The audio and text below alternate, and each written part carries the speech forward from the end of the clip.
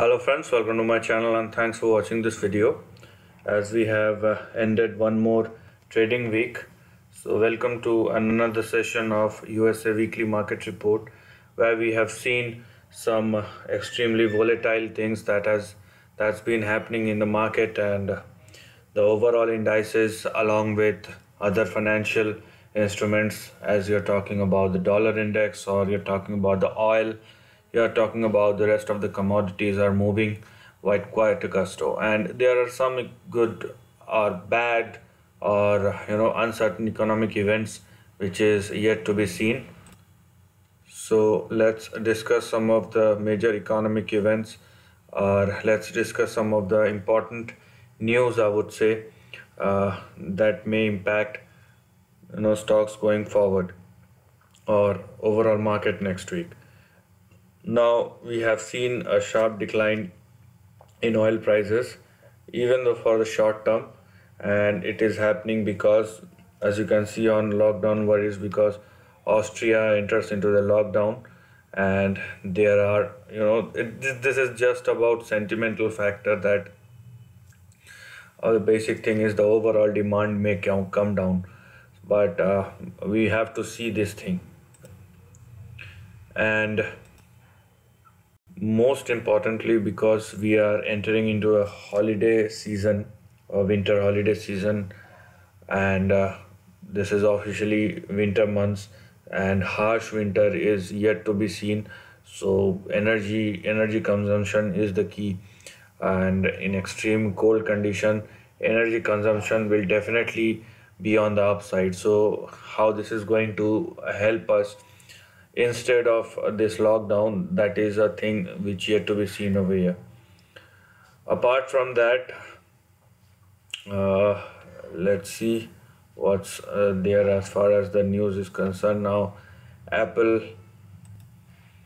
with their self-building cars by 2025, this may be one of the reason, but when a company at such a level, trading a momentum in short term doesn't matter. Just correlating it with the one day trading move is not justifiable. The overall trend is anyhow up. Then we have Nvidia, and the company has recently reported some good numbers. Basically, chip maker companies are now making huge amount of profit. This is just a blessing in disguise, I would say, that has happened for the entire sector, and they are now having the attention of all the global economies, or all the, it doesn't matter whether you are developed or developing countries, because if you are driven by a society driven by technology, require chips. That's it. So these are some important things that you need to look at. Apart from that, the very important indicator which will definitely drive the market, and more specifically when the dollar index is very strong. So the news about the next Fed chairperson, and probably it will happen next week, because let me show you. So Biden has a major economic decision to make, and he can't seem to pull the trigger. So as you can see, the decision would be soon. That then it was imminent. At one point it was slated to come in 4 days. Now it will be Thanksgiving maybe. So there is a decision which is pending for the next chairperson for Fed, and whether it's going to be Jerome Powell or it will be replaced by Liel Bernard. That we have to see. We have to be seen. But obviously, Liel Bernard, she is a market, projecting herself as a much dovish person compared to Jerome Powell, because we know his actions in the past, in the last couple of years. But as far as change is concerned, because she is in favor of the current stimulus that's been going on, and that's why you will see a major shift as far as the currency is concerned. And if the dollar index move after the Fed's decision, it's going to be on the downside. So stock market will definitely react in a certain way. So we have 3 4 days to go. Next Thursday, I think 25th is the Thanksgiving Day. So probably you will get the decision before or at least on that day, or maybe the next Thursday or Friday. So next Thursday and Friday is going to be very important as far as the stock market is concerned.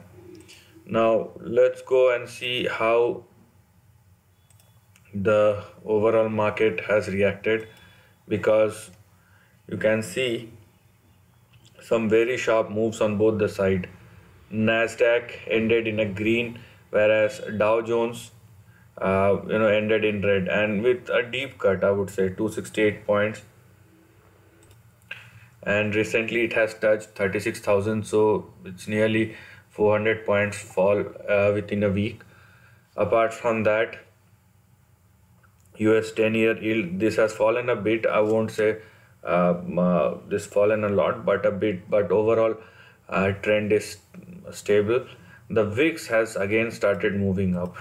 So, I mean, if there is anything which is dovish, obviously you will see a very sharp move, and that's what it is indicating. And if you just focusing on VIX, it will indicate volatility and caution on both the end. Okay, even if you're short or long, it doesn't matter, because volatility can cut both the ways. That's the important thing.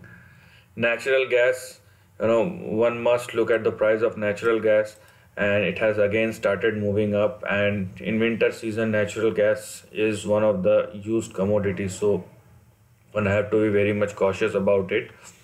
Apart from this, we have USD dollar index, and as you can see, it has already closed above 96. So dollar index is reacting very strongly. So we have to see what's going to happen, because it doesn't matter how the stock market is reacting for the time being, but the major concentration should be on dollar index.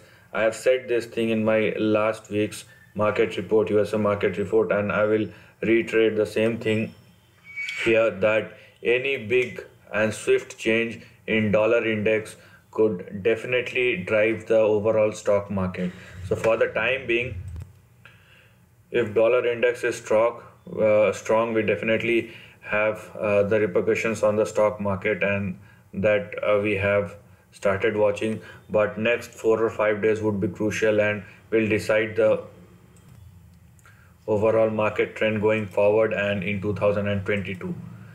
Right now, let's start with the dollar index itself, because it is the important one. And as you can see over here, so the dollar index has been moving quite sharply, and the move is quite, I would say, very bullish move.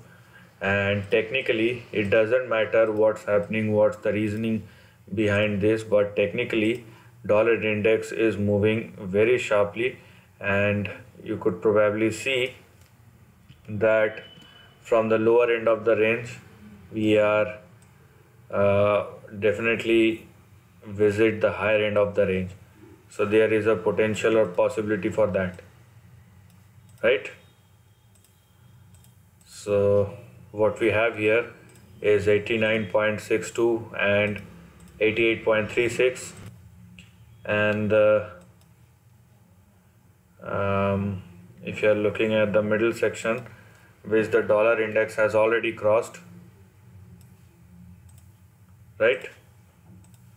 So you have 94.88 and you have 92.98. So this is the middle section. So the upper end of the range that we are looking here will be 100.5 and 103. So the kind of move we have here, 100 is definitely be a possibility. So be sure for some, even in short term correction, but some sharp corrections going forward. So be very much ready for that. Right now talking about natural gas, because it has again started moving higher. So natural gas, if it sustains above 4.65 or 4.7, right? So if it sustains above this level, we have a range in between which it is moving. Here we are. So this is the range in between which price of natural gas is moving. On the downside you have a support of 4.65, and on the upside you have 6.16, and the higher end of the range is 6.58 or 6.6, and beyond 6.6 we will have a very sharp move.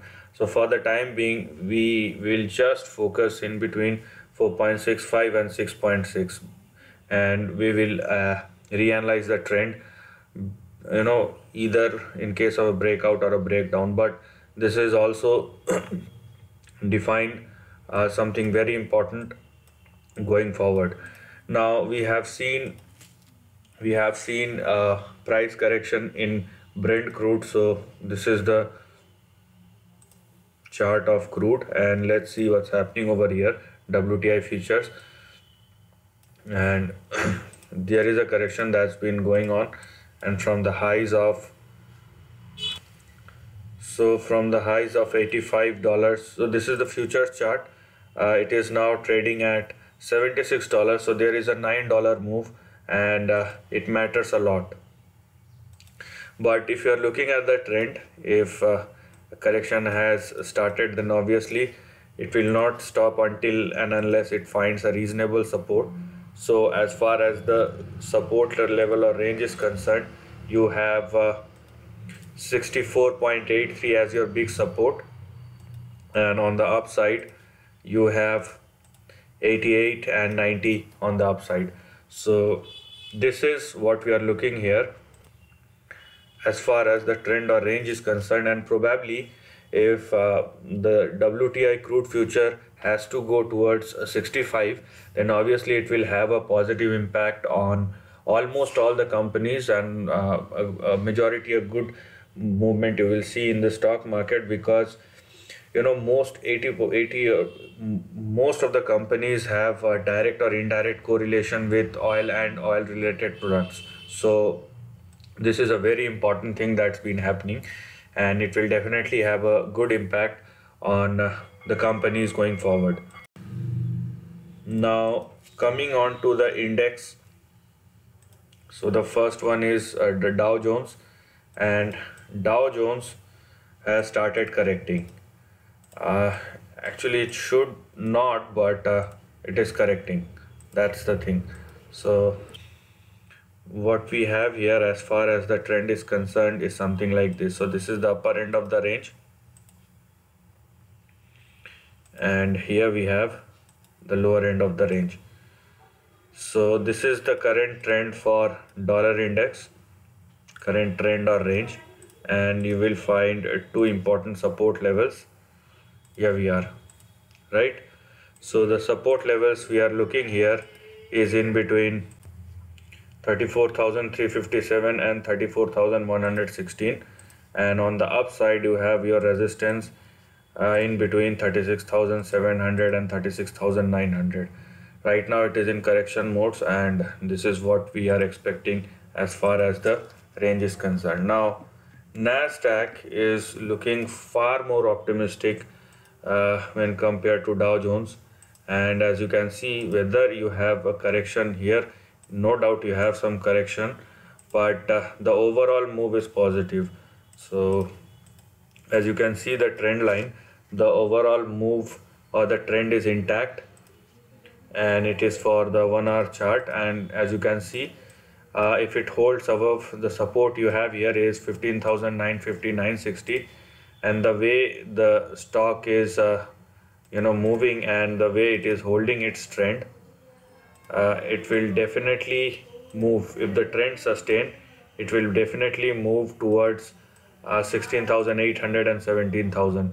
So you have further legs on the upside as far as the nasdaq is concerned, and this will get verified next week, and it will come with a decision what Fed is thinking and who is going to be the next leader as far as the USA central bank is concerned. Now, another important thing apart from the chart but about the market is the overall market we are into. So, we are already heading towards the winter holidays, and for the next 2 months at least, okay, for the month of whatever days we have left in the month of November, entire December, and the first, at least the first week of January or till January 10th, we have very less volumes in the market because most of the people, whether you are talking about individual HNIs, institutions, funds, companies, everybody is in holiday mode, and where most of the employees or most of everybody is human, so they are in holiday, so volume will be very less. So whatever moves will happen, there is no justification for that, and sometime it may or may not sustain. So be very careful with that. Don't take anything. If you understand something, if it is for the long term, that's a different thing. But we have Santa rally, that's also a thing in the month of December, or before people started moving towards the holiday season. So that is one factor that is probably driving the market, or that will provide that will definitely drive the market if there is a change in the Fed. If it depends upon the US president and how he is thinking for the next Fed chairperson, and it will definitely trigger a Santa rally or not. It's completely dependent on his decision. So we have to wait. But anyhow, this is a fact that volume will be less in the next 2.5 months. So be very specific. If you want to choose something for long term, that's a different thing. But for short term trades, you should know your levels very much. Now, as a summary, I would definitely say that Nasdaq is showing something or is saying something which we have to understand, because Nasdaq is a high beta index, and if it is taking a leap forward and thinking that there is something positive coming as far as the market is concerned, and that's why it has started moving, then we have to understand these things, and rest we have to wait for the next week, because the Fed chairperson meet, I'm saying it again and again, will definitely have a big impact as far as the market next week, or you're talking about the Santa rally and more specifically 2022 is concerned. So this is the end of the video. If you like this content, do share your thoughts in the comment section and subscribe my channel. Lastly, take care of your family and friends.